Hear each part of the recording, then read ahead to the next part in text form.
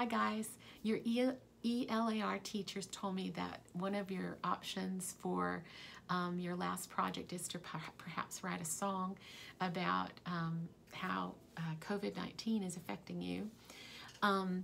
Well, we are in the middle of the COVID-19 crisis, but this is not the first crisis that we've faced in American history. There have been others, and one interesting fact that us musicians know is that whenever something significant happens in life, singers and songwriters begin to create art to express their feelings. We have already seen some songs and music videos that people are creating about how they're feeling during the COVID-19 quarantine. One of the ones that comes to mind is at the very beginning of our shelter in place, John Bon Jovi wrote a song and then he posted it on his YouTube channel, and he invited other people who like to write songs to contribute a verse to his song. And it was his way of bringing people together, but also his way of saying, you know, this is how it's affecting me, how's it affecting you? And so he wanted to kind of chronicle what this new kind of unknown crisis was doing in the hearts and minds of people in America. I think you can still contribute to that. So if you're interested, you should look that up on YouTube.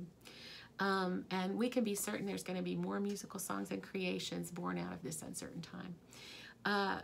You can find songs about every significant crisis in history.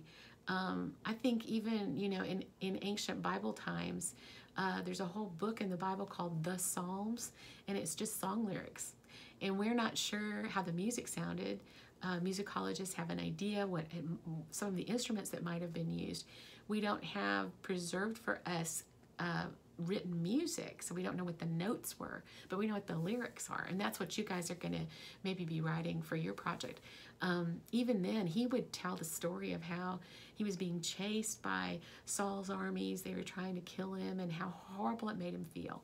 And he wrote songs about how he wanted his enemies to be overcome, and he just kind of told a lot of the stories. King David was the one who wrote a lot of the Psalms, and he kind of just told the story of his life through these song lyrics. In the War of 1812, our national anthem was written, the Star-Spangled Banner, and in that, Francis Scott Key was on a boat, and he was watching this battle rage between Britain and America, and they were pummeling bombs onto Fort McHenry, and there was a red, white, and blue Star-Spangled Banner. The American flag was hanging there, and as he watched these rockets, he knew that if at the end of the battle, when it all died down, if that flag was still standing, then they had won the battle. And that song, those lyrics that he wrote that day as he watched that battle happen, that's become our national anthem. During the time of slavery, slave songs told the story of how the slaves were feeling. Sometimes they wrote code songs to try to tell each other messages about maybe how to escape. In the field, they wrote songs that would help them get through the day. And many of their songs have lyrics like, my body racked with pain, I wish I could go home by and by. They told the story of their tragic life. And if you study those lyrics, you just see how they were feeling as slaves. After the assassination of President Kennedy, some songwriters wrote a song called The Summer of His Years, and that song tells just how sad it was that such a great leader died in his prime. There were songs in World War I, World War II. World War II, there were songs about, that were written about how they missed each other. There's a very famous song called I'll Be Seeing You in All the Old Familiar Places that my heart embraces all day through, because the soldiers were thinking about home. And so a lot of the songs reflected that they wanted to go home. Some of the songs reflected, write me a letter, songs about that. And so it was, if you look at those songs, you see how people were feeling in the midst of those crisis times. And during the Great Depression, there was in the Midwest, there was a Dust Bowl, and the Dust Bowl was really tough. Instead of like just windstorms, you'd have windstorms that took this topsoil and just kind of was like a dirt tornado. And these would roll into these communities and just wreak havoc. I mean, people would die, they'd be out and couldn't get away from it, and the dust would get in their lungs and they would suffocate. People in their homes would have the dust coming under the doors and in through the windowsills, and the homes would be filthy with this dust that was just like a big wave that was coming over the town. And Woody Guthrie, one of the greatest songwriters in the American folk song area, he wrote a song called "The Great Dust Storm" that tells word by word the story of that worst day when there was the worst dust storm. He even starts it out by the 14th day of April. He tells the day it happened, you know. So he was really a chronicler. In his songs, he told the story. He laid it out action by action. There's a old nursery rhyme called "Ring Around the Rosies" that some of you probably sang when you were a little preschooler. Ring around the rosies, pocket full of posies, ashes, ashes, we all fall down. Well, we're not 100% sure, but what most people believe is that that song is about a plague that happened in Europe. We know the plague happened from 1347 to 1350.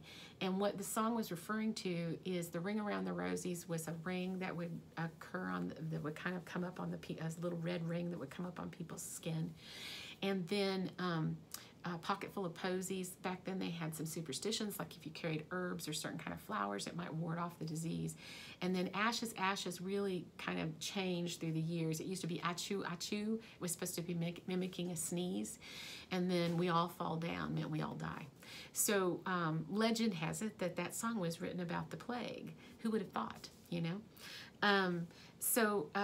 These are just some examples. One example that you know, kind of hits home for me because I remember this because I was a really little girl when it happened. In 1970, there was a anti-war demonstration on the campus of Kent State University, and the night before this demonstration, some of the students that were really radical had burned down an abandoned building on campus. And so the college president and the mayor of the city had asked for the National Guard to come to the town. And so they were there the next morning when the students had a peaceful demonstration. And something happened. No one has ever figured out what happened, but someone hollered fire. And the National Guard started to shoot on the, started to shoot at the students. And the students started dispersing. They couldn't believe they were being shot at. And a bunch of people were injured, but 4 died. And several days later, Crosby, Stills, Nash and Neil Young, wrote the song Ohio, and the verse goes, 4 dead in Ohio, 10 soldiers and Nixon coming, the soldiers are gunning us down. So he told the story of that day, but also in his case, it was kind of almost like a protest song, like, I can't believe this happened. At 9/11, Alan Jackson wrote a beautiful song about that event. It wasn't chronicling the event like Woody Guthrie or protesting it like Crosby, Stills, Nash and Young, but instead it was telling the feelings that Alan was having and people around him were having after 9/11. It was just a horrible crisis when those people flew those planes into those buildings and those towers just came down, and then they flew a plane into the Pentagon. And he wrote this song, Where Were You When the World Stopped Turning? And in his song he talks about, he's just a singer of simple songs, he's not a political man. And he just talks about how for him that crisis wanted him to be closer to family and his faith, and he wanted to have hope, and he wanted to see love in the world. And so he took the songwriting to a place where he was trying to show the emotions that he was feeling and that he was guessing that everyone else was feeling after this horrible event. So there's a lot of ways you can go with writing a song. You can chronicle it. You can do a protest song like I'm sick of being, in shelter in place. You can do something that just shares your feelings. But some of the things that I would recommend is that you would only have one theme. Don't jump around to a bunch of different ideas. Those are rarely successful songs. And you can have repetition in your songs. Some of the most popular songs in the world have a lot of repetition. have you ever heard Bruce Springsteen's Born in the USA? He probably says that 20 times in that song. So if you come up with a real good hook, you can repeat that a lot. But your verses want to build the story. So find that idea that resonates with you and come up with a poetic and concise way of getting that idea across. Can be your chorus. And then you can include more details in the verses. I'd advise you to do a Google search of song lyrics to some of your favorite songs to do this, to find how they structure the songs. Popular songs usually are verse, chorus, bridge, chorus, or verse, chorus. So you could go look at a song that you really, really liked and then see what the formal structure of that was, and then plug in your own lyrics with that formal structure. And then you'll probably have a pretty nice set of song lyrics. And if they're really good, who knows, maybe someone would set them to music. Share them with me. Maybe I'll set them to music for you. Or some of you can do that too, I'm sure. So I'd love to see your creations. I'm honored that the teachers asked me to just tell you a little bit about how music tells our stories during significant events in life. And one of my favorite quotes is, "Where words fail, music speaks." So words are important. What you write is important. It is very important. But sometimes when you add that other layer of music, then it brings it to a different place where we also start to feel emotion, because somehow music connects soul to soul. So good luck, budding songwriters, and have fun telling your story through song. Bye.